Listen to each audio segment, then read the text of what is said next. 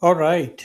Welcome back to Extra AI, your podcast series on machine learning and AI applications.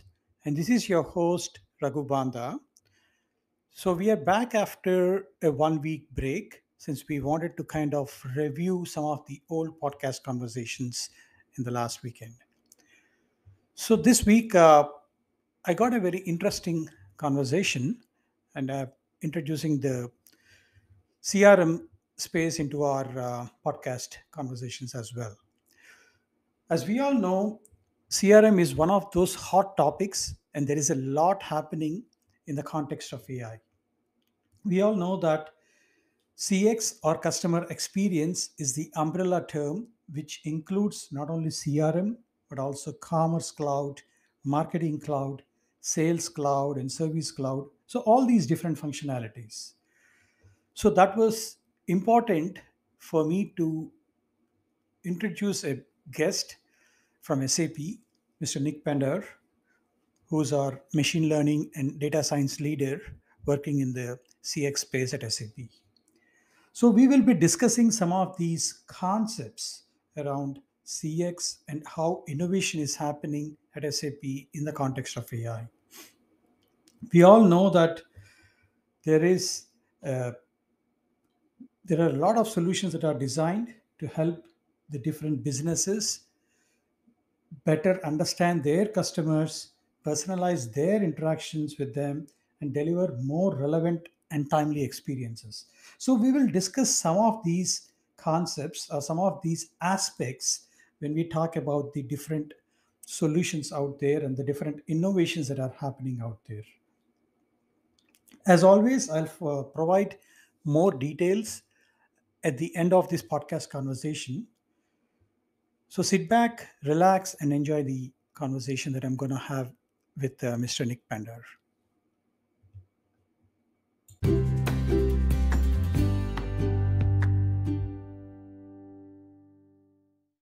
All right, welcome back to our podcast series Extra AI. We talk about machine learning and AI applications. And today I have a guest from SAP uh, in the space of CX and innovation. So I would like to invite Nick Pendar on board for our conversation around CX and innovation in the context of AI. So, welcome on board, Nick. I would appreciate if you can provide a quick introduction from your end. Thanks for having me, Raghu. Sure. Yeah, my name is Nick Pendar. I'm the Chief Data Scientist at SAP Customer Experience. We've been building AI services for the past 6 years, actually over 6 years within the context of customer experience. I joined SAP as part of the acquisition of a company called Calidus Cloud. Within Calidus Cloud, we were effectively building the same kind of solutions for products that were related to front office kind of applications, things like sales and territory quota optimizations and things like that. And since the acquisition, we've expanded into AI applications within e-commerce and authentication, authorization, marketing, and anything related to customers and customer experience. Thank you, Nick. That's a very important topic in our current age of AI innovations, but customer experiences and customer experience in CX. So, like I always get started on on these podcast sessions, I start with a teaser question so that it can help the audience ease into our conversation. Uh, Let me put this question in this way: any real world experience, maybe personal or professional, that you could quote how AI and ML has improved your experiences when compared to in the past? Maybe it can be a decade back or even 20 years back, or any kind of experience that you could quote. Yeah, exactly.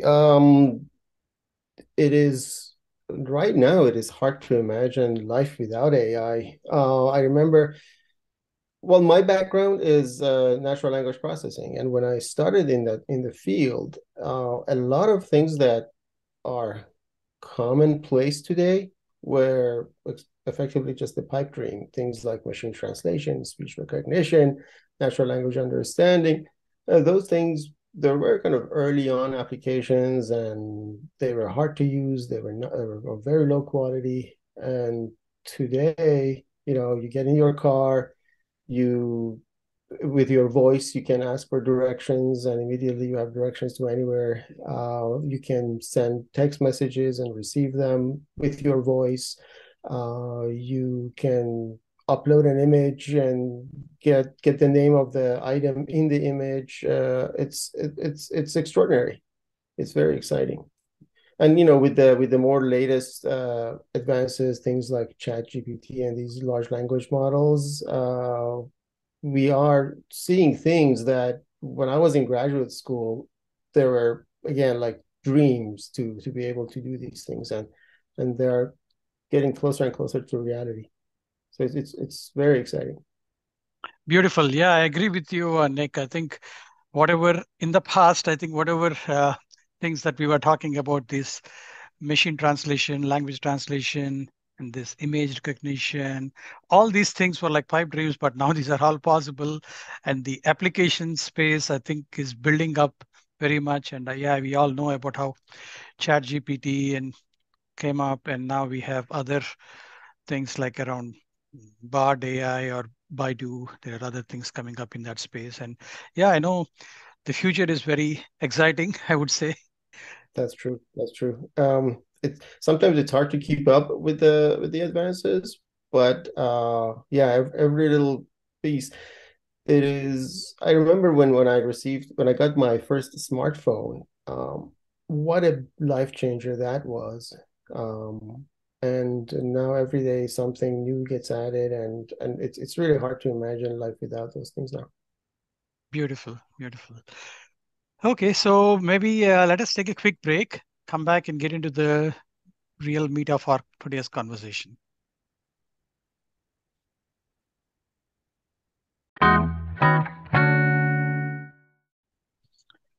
All right, welcome back. So let us now get into our real meat of our today's conversation about CX and innovation in the context of AI. Nowadays we talk a lot about CX or the customer experience, and we talk about various solutions here, right? Like whether it is I know even with SAP there are lot of these acquisitions. So we talk about marketing cloud, the sales cloud, services cloud, or commerce cloud. Maybe can you highlight the aspects of the customer experience here, and why is AI getting more important nowadays in this space? Sure. Yeah, when you look at the customer's journey, uh, in the morning, you open up your email, you receive some newsletters or some marketing content from your favorite store, for example. Maybe you receive some news items.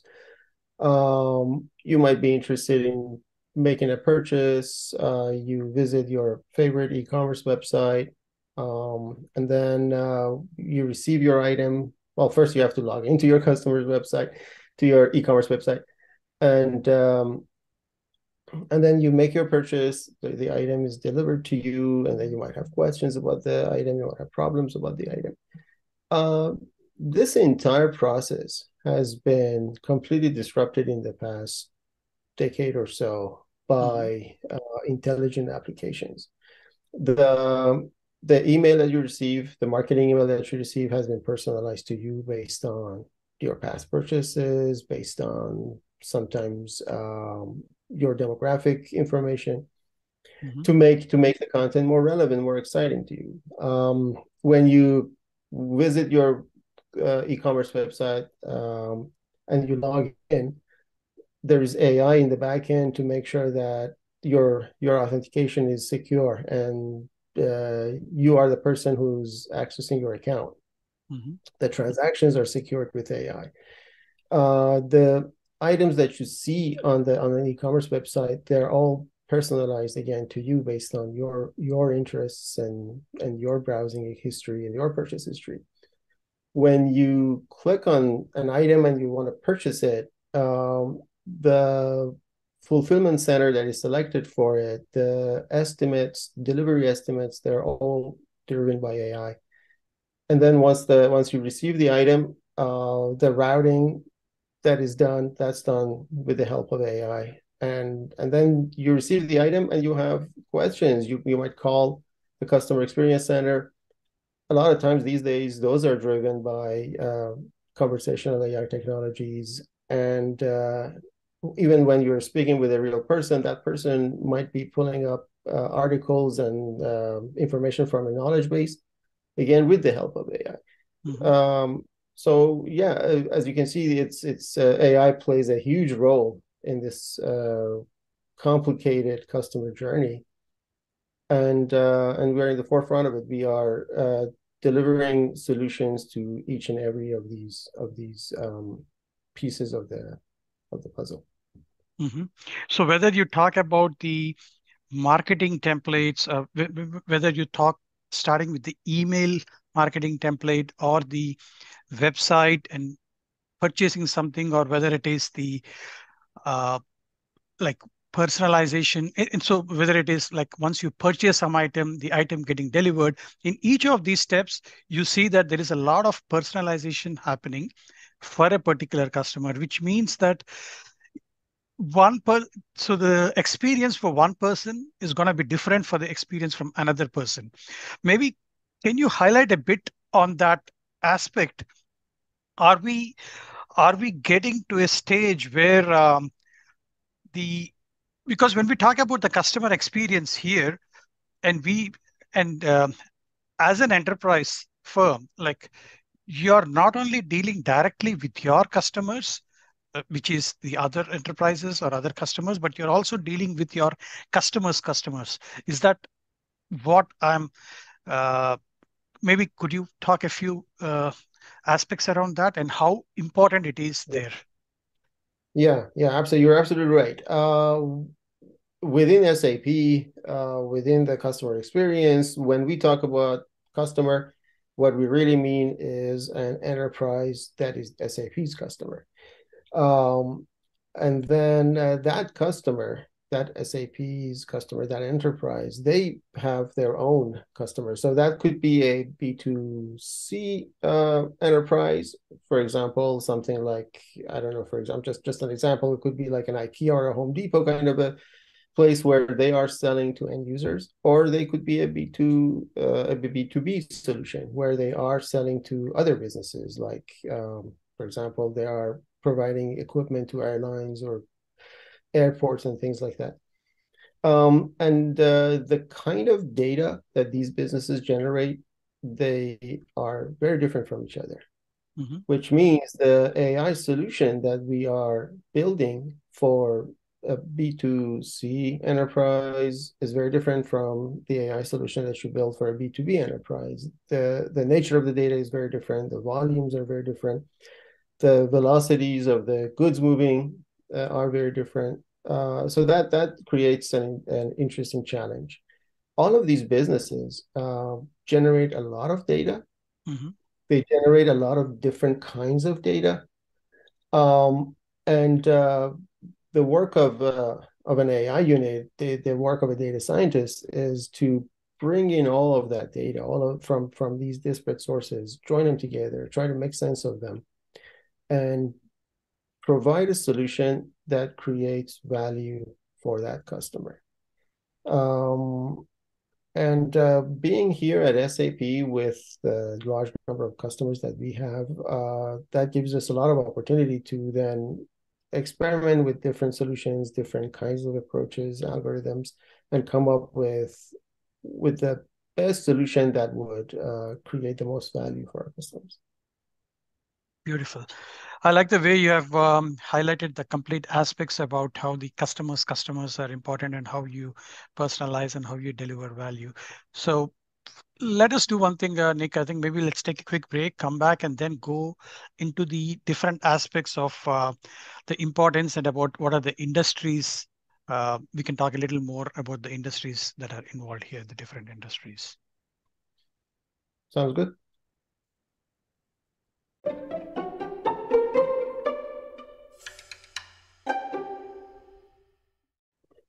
All right, welcome back.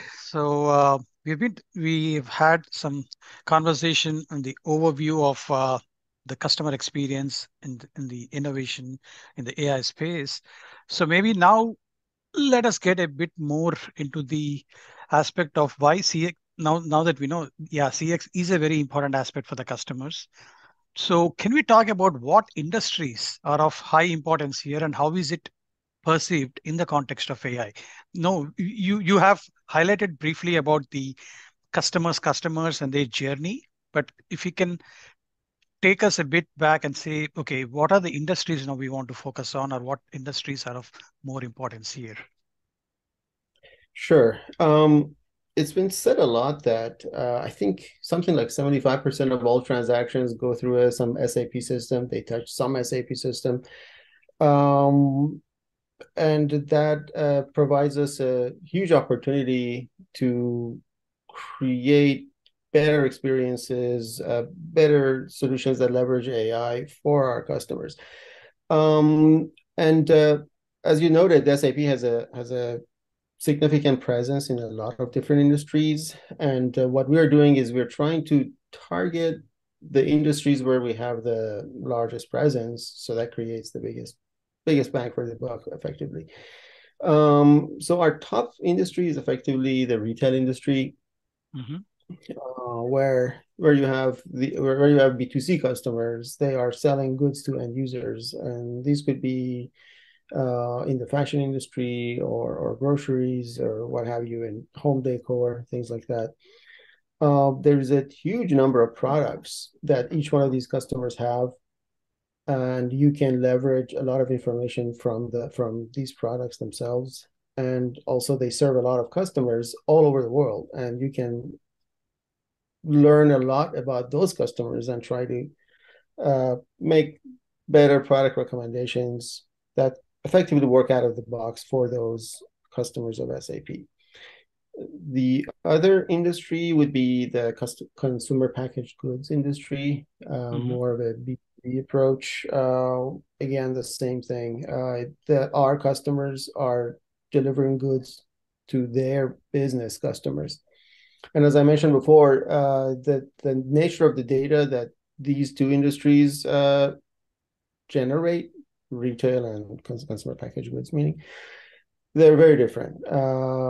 In the B2B case, the transactions take much longer to complete. The amount of data that's generated is a lot less. Not necessarily the amount of goods, but the amount of Mm-hmm. data that's generated is a lot less, which means the machine learning approach that you take in order to provide, for example, a recommendation for these industries would be very different in nature.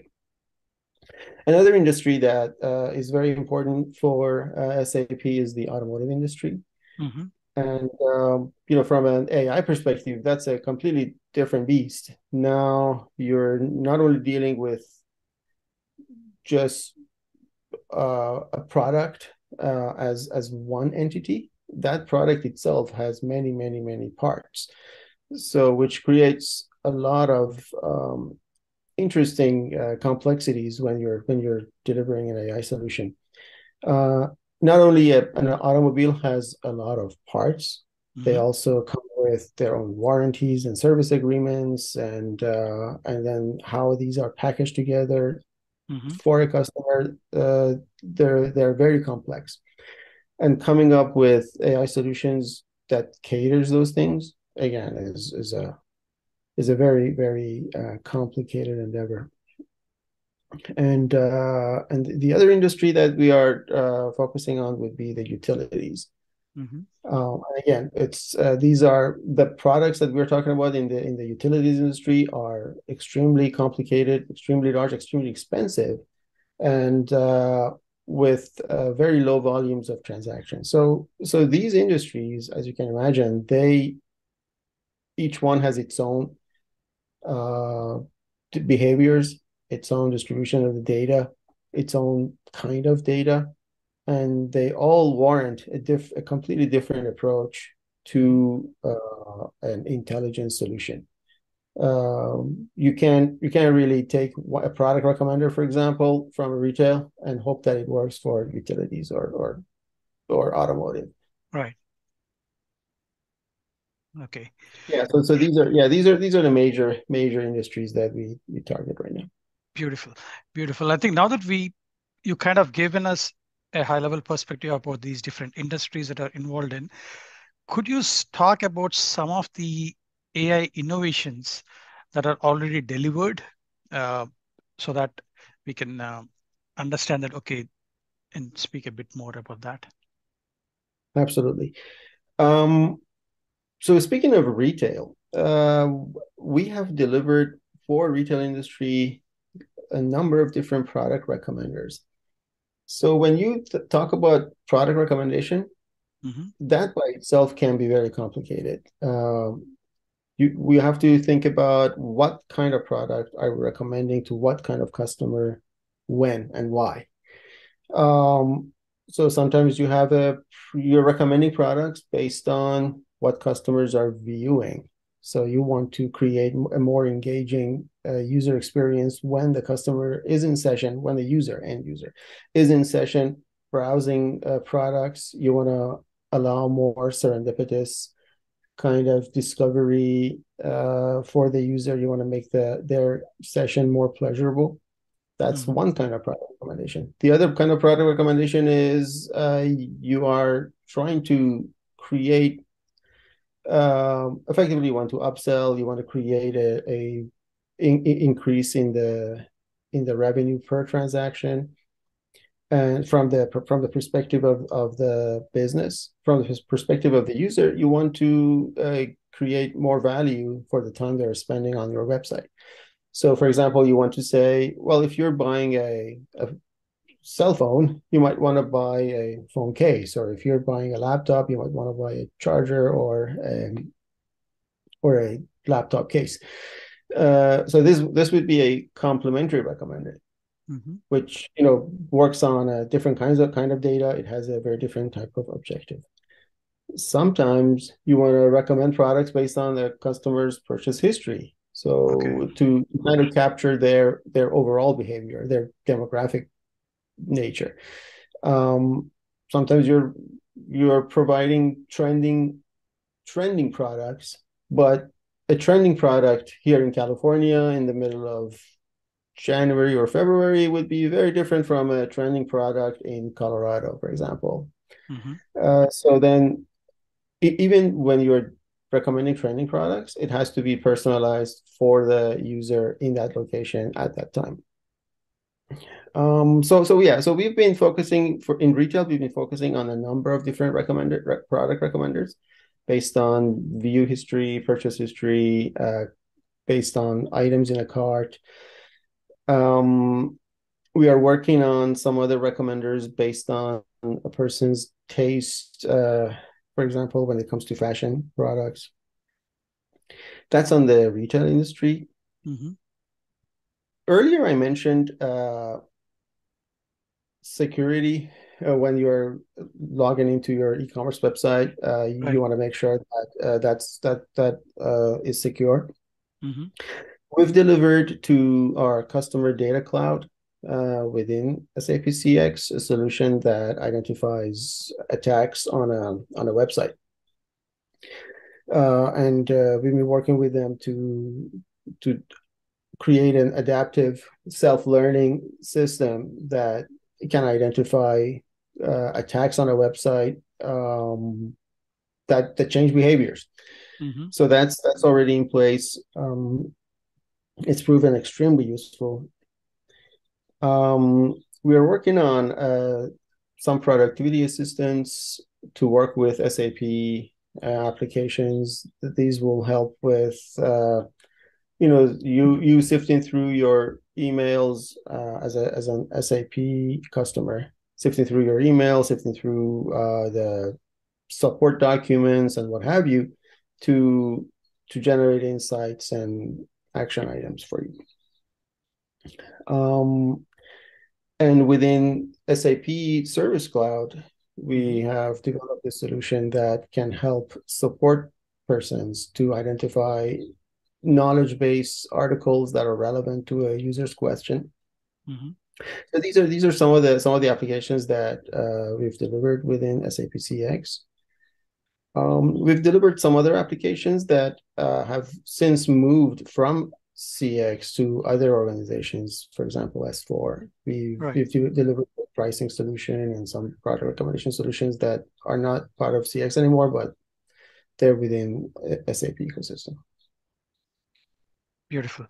Beautiful. So now, yeah, now that you've talked about some of these different AI innovations, whether it is in the retail space or the fashion industry space or the other uh, innovations that we are talking about, what is the kind of technology that we are using here? Like, is this intelligence being built into the CX processes directly, or these ML services, or are they being leveraged by these AI ML services that are available on the business technology platform and configured to run with CX, or do we have both the kind of varieties where some of them are directly embedded with our HANA ML algorithms, and some of them are now available as a AI ML service on BTP getting configured to run with CX innovations? Right. That's a good question. Early on, we decided that we wanted to have our AI solutions be as low touch as possible, Hmm. meaning we wanted to have it effectively like a turnkey type of an application, plug and play. You feed data to it, it learns itself, Hmm. it monitors its own quality, and it provides output that can be easily integrated into a solution. And so that's one requirement. The other requirement was that we wanted these solutions to be uh, completely cloud native and scalable, Hmm. and also low cost. So based on these requirements, we've developed an architecture that is completely cloud native. It runs with in a Kubernetes environment, leveraging Kubeflow Hmm. from an architecture point of view, which makes it extremely scalable, extremely low cost. They're all designed to be backend services with REST API endpoints, which makes it easily pluggable into any solution. And a lot of these come in already pre-integrated with SAP Commerce, for example, solutions and things like that. But these services are also we're making them available within BTP, so a customer can go and effectively buy these services and integrate them within their own solution if they want to. Hmm. In terms of the machine learning approach, as I mentioned, the services are completely self-learning. There is really no need for a lengthy data science engagement to look at the customer's data and build custom models for the customer. The data models are known, and the systems are sufficiently automated so that data flows in and they learn themselves. In terms of the machine learning use cases that we deliver, as Hmm. I mentioned, they're all self-learning. Data comes in, the models learn themselves. There's no need for any lengthy data science engagements. In terms of the use cases that we deliver, we leverage natural language processing for a Hmm. number of applications, things like extracting structured information from product descriptions to search and customized product recommendations, as well as productivity assistant. We are leveraging computer vision Hmm. to do vision searches, visual searches rather, as well as extracting again structured information from images.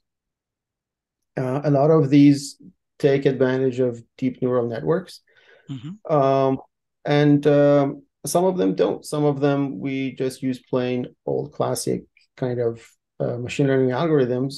Again, depending on the nature of the data, the volume of the data, and the problem we're solving. But this is the kind of an overall view of the kinds of applications and the kind of architecture technology that we we deliver. Beautiful. That's very comprehensive, Nick, for explaining the complete details of these solutions and also the technology involved there. Uh, Let us take a quick break so that the audience can digest some of this information, and then we come back and go into the other things.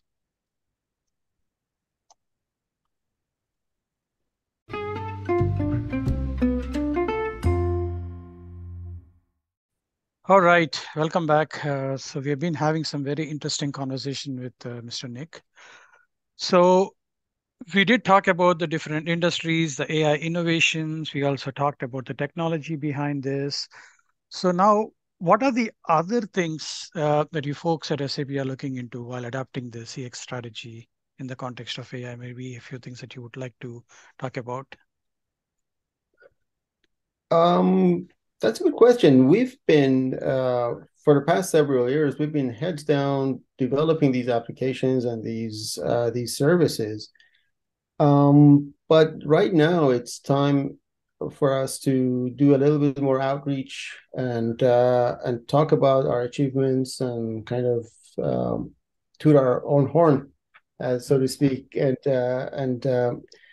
let the world know what we've been up to. So right now we are actually also investing a lot of time in filing patents for some of the innovations that we've achieved. We are in the middle of organizing some boot camps to introduce AI applications to product managers and solution engineers within SAP and perhaps later outside of SAP. Mm-hmm. And we are also very active in presenting our work, at least currently within SAP conferences, things like SAP TechEd and DCOM. And again, the plan is to disseminate some more information within industry conferences outside of SAP and maybe academic conferences. So we're kind of branching out from being completely a development shop into a more R&D and try to establish our team as a center of excellence. Beautiful, beautiful. So with that, what is your advice to any customers or partners when they try to implement these AI ML solutions with these different CX offerings? Any thoughts? Sure. So yeah, as I mentioned earlier, we've delivered a number of different product recommenders and several other AI-based services. And well, the easiest thing to do is once a customer licenses an SAP product that has one of these services already integrated, they get that service automatically. They don't have to really do anything. On the other hand, if they wish to integrate one of these services that we are now offering through BTP into their product, then it's extremely easy to kind of look at the available services, see which one meets their demand, and then they can effectively license that service, send data to it, and get recommendations out. It's effectively as simple as that. Okay, beautiful. So thank you for getting on this podcast conversation and talking about CX and innovation in the context of AI and talking about the different innovations and the different solutions that are built and the technology behind that. Any key takeaways and closing remarks that you would like to share, Nick? Sure, I encourage our customers and partners to educate themselves in terms of the kinds of solutions that CXII offers, this customer experience, intelligence, and innovation. We are publishing blog posts. There is also documentation on SAP website. We are also presenting our work within SAP TechEd and DCOM, as I mentioned before. So I encourage anybody who's interested to look at those and learn about our work. And if they're interested, we are here to answer any questions. Thank you. Thank you. Appreciate it.